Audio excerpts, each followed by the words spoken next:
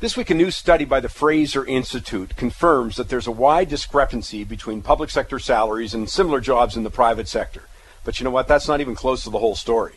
The gap increases significantly when other benefits, things like more sick days, more personal days, are taken into account, as well as job security, medical benefits, and earlier retirement than their private sector counterparts. And this is the biggie, the multi-billion-dollar difference between public and private sector pensions. You know, over the years, the media has regularly misled Canadians by talking about public sector wage demands and wage settlements. That's not even close to how much the taxpayer's on the hook for. They should always be talking about the cost of the compensation package. It's not salaries that bankrupt cities and states. No, comparatively higher salaries may push deficits higher. It may increase government debt, may crowd out other program spending. But it's the deferred cost of pensions that bankrupted Detroit, Stockton, California, Atlantic City, pushed Chicago into junk bond status.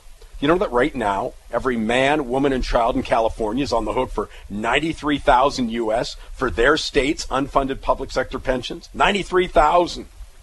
Yet unfunded public sector pension liabilities are rarely mentioned in the media. It's seen as some sort of right-wing conspiracy to point out the liabilities that taxpayers are on the hook for.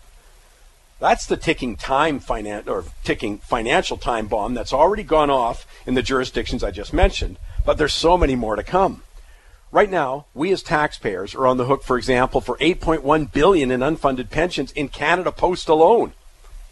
I was looking at the 2014 budget report in Alberta. Well, it says that the province owes $10.7 billion in unfunded pension liabilities. That's despite the fact, by the way, that Alberta taxpayers are already paying higher contributions to public sector pensions, and they also paid in hundreds of millions more in special contributions on top of that. 88% of public sector workers are covered by a registered pension plan, with 94% being defined benefit. And I invite you to memorize what defined benefit pension plans mean. A defined benefit plan guarantees a specific payout, no matter what the value of the underlying pensions. So if the underlying pensions sort of take a dive, doesn't matter. And there's an unfunded problem, the taxpayers are on the hook for any shortfall. It's interesting to compare. If 88% of public sector workers are covered by a registered pension plan, 94% being defined benefit, look at the private sector. Less than 25% of private sector workers have a workplace pension, and less than half of those is defined benefit. It's a monster discrepancy. The crunch is going to come, by the way, when those without a workplace pension, about 60% of Canadians, many of which are having trouble saving for their own retirement, are then going to have to ante up more money in taxes to provide for the unfunded public sector liabilities. I mean, the discrepancy in compensation, especially pensions, is financed, by the way, by the middle-class taxpayer, not the mythical top 1%. I mean, we got to get this. There's only 288,000 Canadians that make over that threshold to enter the 1%. That threshold's about $227,000. They're already paying half their income in some form of tax, so there is obviously not enough money left over to finance the pension liability or any other major program spending. So the burden, as always, the facts bear it out, mainly falls on the 9 million Canadians making between $45,000 and $90,000 a year. So this is your problem.